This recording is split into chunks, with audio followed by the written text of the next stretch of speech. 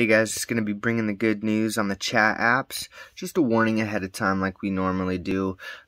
People screaming things, yelling things, and if there's any sexual content and whatnot, I'll block out the nudity. But yeah, just a warning ahead of time, so let's just go preach the gospel.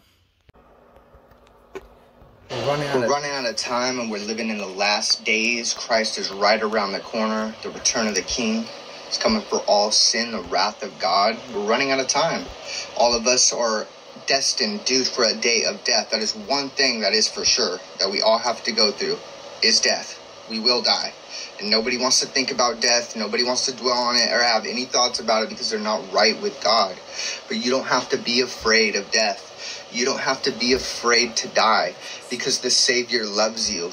Even the Spirit of God will come on here and tell you that if you just call out to Him, you just believe, if you give into Him, you don't have to keep coming on here. You don't have to keep giving into lust. You don't have to keep on those chains bound to adultery and fornication on these chat apps. You can give into the one who loves you, the one who will never leave you, never forsake you, the one who will actually do stuff for you. This world will never do anything for you. These chat apps will never do anything for you. All you get is these fake things, just like the fake person that's behind you. Imagine what the life is that you have to where you come on here and all you do is just put a screen up so people can go after lust and adultery. That's sad. You can have more to life than that, you know that. All you have to do is just repent and believe, and if you give into Christ, He will forgive you. But He matches me up with you every single day just to remind you that you will have to give an account. What's the odds of that? Only God can do that. Over 3 million people, and yet I come and connect with you every single day to remind you that you will have to give an account for all your works, for all that you do, for aiding people in the lust and in the fornication and adultery. But if you repent and if you believe, He is just to forgive and you will be saved. And that's just what it is. It's a reprobate mind. This world is reprobate. We're living in the last days. And honestly, this is why the tribulation is coming. This is why the wrath of God is coming. It's coming because of the sin, because of all the wickedness that men and women choose to go after. They know right from wrong, but yet they choose to go after wrong. They choose to go after sin. And that's why this world is how it is. That's why they're so hurt, why they're so broken. And yet Christ is still right there. God is still right there because He hasn't given up. He's the true Heavenly Father. He's the Good Shepherd. He's the only one that will continue to go to the ends with you and be there with His hands out. Literally this way, not this way, because He gave His life for us. He's there to aid us for us and all the anxiety and all the depression and all the pain, no matter what it is for the sin, and only He can do that. It's if you truly seek, you will find. If you knock, the door will be answered. If you ask, you will receive. That's what it is, because He's the loving Father.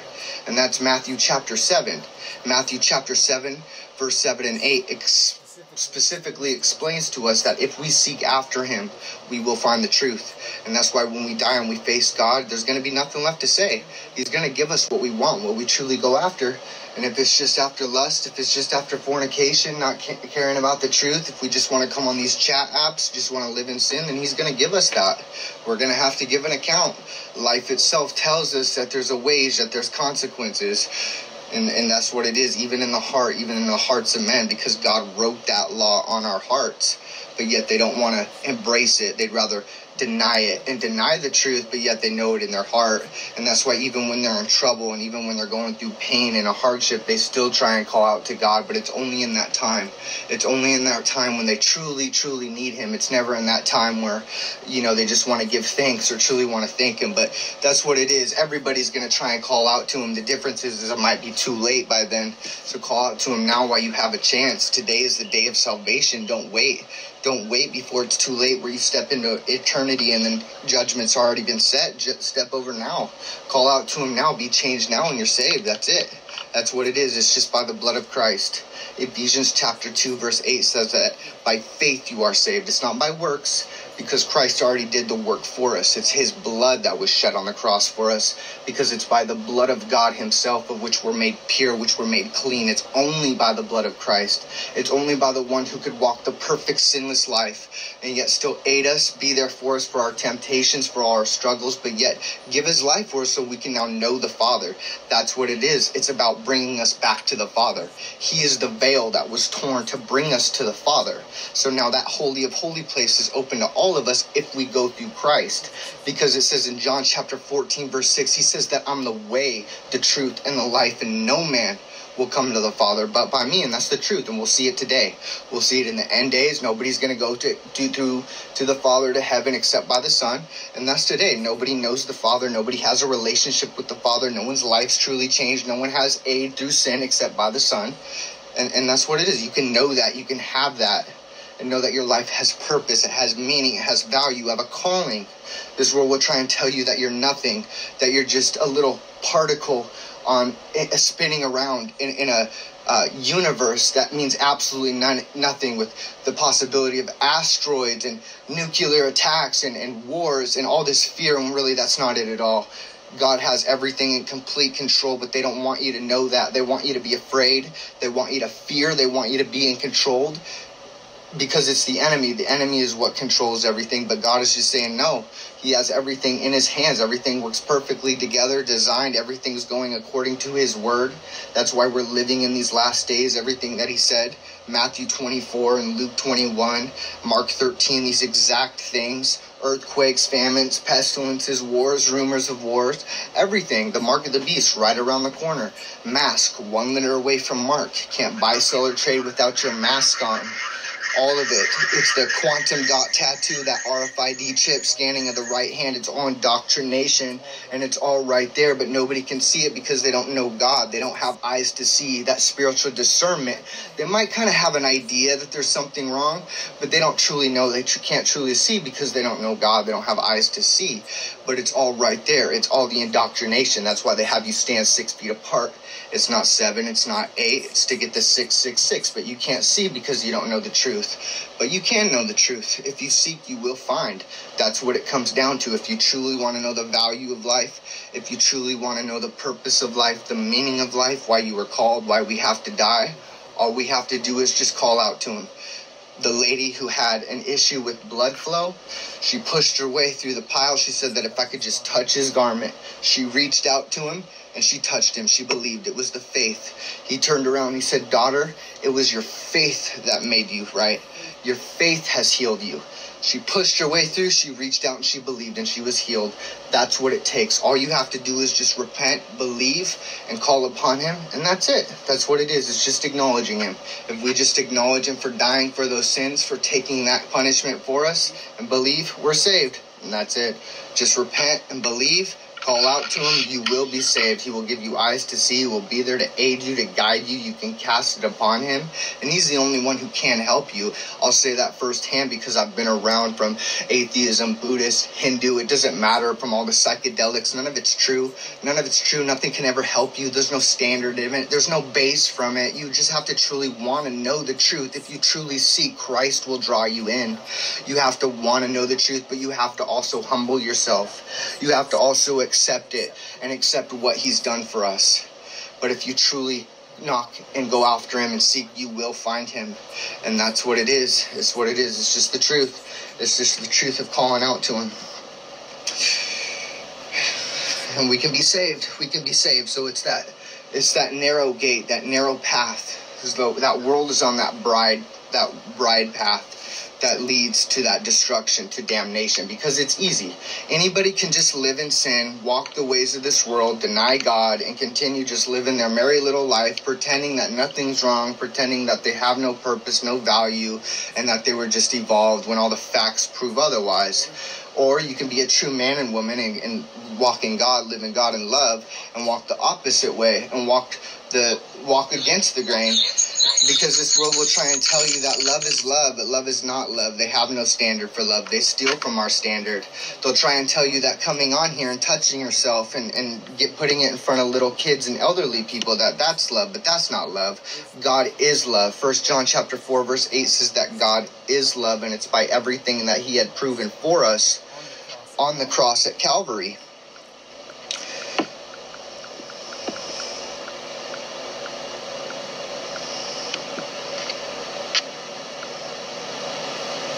He says, many will come to me on that day. Lord, Lord, did we not prophesy in your name? Did we not cast out demons and do marvelous works in your name? And he will say, turn from me, for I never knew you. So it's about knowing him, building that true relationship with him through the Son. But you can only have that relationship with the Father through the Son. That's the thing. He's the mediator. He's the one who paid for the consequences of that sin, took that wrath and condemnation for us, separated from the Father, came off his throne when we didn't deserve it. And yet he's the only one who's going to reign forever, have glory, have praise forever. It's his name above every name, and it's every knee that will bow, every tongue will confess. So you might as well do it now. And we're running out of time. That's what it is. But you can have the truth. You can know the truth and have that relationship with the Father. Just think about that. Prophesy in the name. Cast out demons. Do marvelous works. And I'll say, turn from me, for I never knew you, because it's not well done. It's well done, good and faithful servant. It's by faith. It's by the blood of Christ alone. It's just by believing. It's just like the man with leprosy. He said, Lord, if you're willing, make me clean. He said, I'm willing. That's what it is. It's by believing. And that's what they'll do. They'll mock, they'll persecute, they can laugh, but in those end days, they will for surely bow a knee. 2 Peter chapter 3, verse 4 says that scoffers will come in those last days saying, where is this God? They'll laugh, but the thing is when they're in trouble and when they're hurt, they'll still call out to him. And they can try and disprove it, but they never can. They've been trying to disprove it for years and years and years, and they never can, because it's the infallible word of God. And only God, the true living God, will come on here when we could be doing anything else, but through the Spirit of God, he'll be on here trying to call out to his people, working through his people, calling out to him, say, hey, come to me, all of you who are heavy laden, weak and burdened, I will give you rest, because there's only true rest in the one who can give rest, which is Christ. Nobody else can give you rest. This world can't give you rest. These false prophets can't give you rest. No other false, fake religion can give you rest. Only the true God of rest, the one who created it, which is Christ. In the midst of the storm, when the world is in utter chaos because they're not founded in the rock, which is Christ, they're tossed to and fro, they're afraid, they have fear. You don't have to have fear. All you have to do is just believe. If you just call out to him, you believe, you will be saved. You have that Holy Spirit. You won't have fear anymore. This world's in fear because they're tossed to and from. They don't know the Creator. They don't know the Savior. They deny the truth. They hate the Savior. They hate good. They love sin. So because of that, they're in anxiety all day. They don't know the truth. They wander about worried. They're not firmly rooted in the rock, so they get tossed to and fro, and that's what it is by different doctrines. Oh, I believe this over here. I could believe this over here. I'm not sure over this. I get hurt over here. Oh, you hurt my feelings over here. Don't say this. Don't say that. They're so adapted to this world that even by a mere word that somebody says affects them. They don't have thick skin because it's all outwardly. They're not changed inwardly, because if they were truly changed inwardly, they would see, they would have eyes to see, and that would be it. You would see that it's more than what we see on the outward, even though everything that we see proves and points to a Creator, especially in these last days, especially what we're living in and what's going on in this world. We're running out of time. It all just comes down to death. That's the elephant in the room. That's what people don't want to talk about. They don't want to talk about death. I'm here to talk about it because I'm not afraid, because I know the Savior. And the Savior's right there saying that if you just believe on me, it's appointed for man to die once. That's why we have to die, is because of sin. We all have to do it. We all do. But he says, truly, if you believe on me, you will be saved. And that's just what it is. It's just by believing. He did everything for us. We're all going to die. But the difference is when I die and I stand in front of God and I have to face all my sins, in comes Christ, and the blood of Christ covers all my sins. And all that's left is the good works and the righteousness. And God can say, you're free to go because somebody's paid your fines. You've accepted it. And that's all it is. It's just accepting it, accepting the sacrifice of the one who paid for the sins of the world. And you'll be saved. And that's it. Hey, God bless you. Running out of time. Wrath of God's right around the corner. Is coming for all sin and wickedness. If you call out to him, if you believe, you will be saved. You will be saved, but you're running out of time. You're running out of time. You don't know when you're going to die. You can know your true meaning, your true purpose, your true value if you just call out to God. That's all it takes. Just call out to him. Just believe. You're running out of time. I beg you. Your life has purpose. It has value. Your soul will be in hell for all of eternity if you do not accept the sacrifice of Christ. There is a consequence. There is a wage. And I'm here to warn you about that, how the seriousness of it. We sin against a holy God. we deserve the lake of fire and brimstone. That's what it is. It wasn't created for us. It was created for the devil and for his demons. The difference is we chose to go after sin. We choose to go after that. So because of that, we have to pay that consequence if we don't accept the sacrifice of it. There has to be bloodshed. There has to be a payment. Christ paid that payment. If we don't accept that, the world just doesn't want to hear it. They don't want to have it. So they're going to have to endure it. You're going to have to endure that sin then. If you reject that sacrifice, if you reject that holy gift, you're going to have that blood on your hands. You're going to have your own blood on your own hands. You're going to have to pay for those wages, those sin. That means eternity in the lake of fire and brimstone where there's weeping and gnashing of teeth, separated from God for all of eternity. That means after 300 billion years, that's just the beginning and you're stuck there. That sucks. What do you think, this life is a joke? 70, 80 years, maybe if you're lucky. There's consequences here. There's wages. Everything that God has said is trying to warn you, trying to show you that it's not a joke, that it wasn't supposed to be like this, why we have to die, why there's so much pain. Nobody has the truth except for Christ. Everything that he said in the word of God is coming true right now, and people still just don't want to see it. It baffles me. It absolutely baffles me. So there's going to be nothing left to say regardless. There's going to be nothing left to say. If you don't even care to want to know the truth, if you don't even seek, how many times have you heard the gospel, the message of repentance, and yet you still don't believe, you still deny? You're going to have to face him. Embrace it then. Embrace it. He's going to bring this up. He's going to show you, remember this time. Remember it. Take those sins then. Embrace it. But you can be saved. You can be saved. You don't have to live coming on here going after lust. You can be saved. There's more to life than this. You have purpose. You have value. You don't have to listen to the world. You don't have to listen to the world that says you're nothing. You listen to the God who says he died for you. Come to me, all of you. He will give you rest. Only by the true God could do that. And he's right there, but we're running out of time. Just call out to him. Just believe. If you just believe, you'll be saved. That's what it is. Just believe. You'll be saved. You're going to have to give an account. All of us. All of us are going to have to give an account.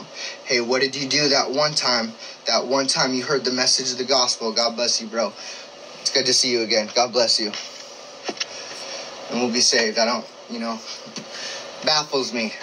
You could literally have everything right in front of people's faces, and yet they still don't want to see it. You could hold up a red sheet of paper and they'd be like, oh, I think it's blue, because they just don't want to see it. They just don't have those spiritual eyes of discernment. But he will give you that if you want to know the truth, if you want to know your meaning. Everyone I see on here is just so depressed, so miserable, living in anxiety, living in pain, calling out to God, and he will save you. That's all it takes. You don't have to be depressed. You don't have to live in anxiety. You don't have to live trying to please people. You can live for the one who's already pleased in you if you call out to him. You don't have to be bound on here, bound to lust, bound to fornication, bound trying to be cool, trying to make other people feel good, trying to impress other people. You don't have to do that. You don't have to come on here and try and pretend that you're asleep and try and be cool. There's nothing cool about that. You don't have to. Anybody could do what the world does and be a fool, but can you be a true man and woman, walk in God, walk in love? That's what it really is. That's what it's going to come down to. You're going to have to give an account. You're going to have to give a wage. Even on the chat apps, you can't get away from God. Christ sees everything. He knows all things. You're going to have to give an account, and that sucks. That sucks, but it won't suck if we repent. If we repent, if we believe and call out to him, he is just to forgive, because he's a true, just, righteous God who already paid for that consequence. But if we want to deny him, if we want to hate him, if we want to just live in sin, live in wickedness, then that sucks for us. You're going to have to embrace it. Embrace those sins. It's one thing, like, if you don't really know, but when you have all the standard evidence, all the physical evidence, all the spiritual evidence, the Bible prophecy, and yet you still deny, still don't want to know the truth, then embrace it. Embrace the sins when it comes down to it. It's sad. It's really sad. There comes a point where God just says, okay, fine. You don't want it. You don't want it. Have at it. And we're already here. We're already here. It's sad. We're in these last days. The church is about to leave. People just don't want to hear the message of the gospel anymore. They have the reprobate minds, wicked hearts. They love sin. They could know that if they just give in to Christ, if they just call out to God, he will save them. He is just to forgive. He is the true living God who is there to aid them. And nobody else will do that for you. And you don't have to be depressed coming on here, living in sin, trying to have something to entertain you. Give in to the one who will truly entertain you, who is never boring, who it takes all of eternity to get to know him. The world can never do that. This world is boring. This world is the same thing over and over and over and over. It's sin. Sin, sin, sin, sin, sin. Hey, God bless you, bro. But God is new every single day. It's his new mercies every single day. He's the same today, tomorrow, and the yesterday. But it's the new adventure in him every day. It's getting to know him more and more every day. And you can know that. You can have your purpose. You can have your meaning. If you just call out to him. If you just give in to him. Lord, help me believe. Help me. I call out to you. You will be saved. Hey, God bless you, man. I just pray that you would repent. Pray that you pray for your soul. Pray for the soul of everybody on here. You know, there's more to life than this. There's more to life than the chat apps. There's more to life than what this world shows. There's more to life than trying to act cool. This life is Christ, and he is the way. And you just call out to him. If you just give in to him, you'll be saved.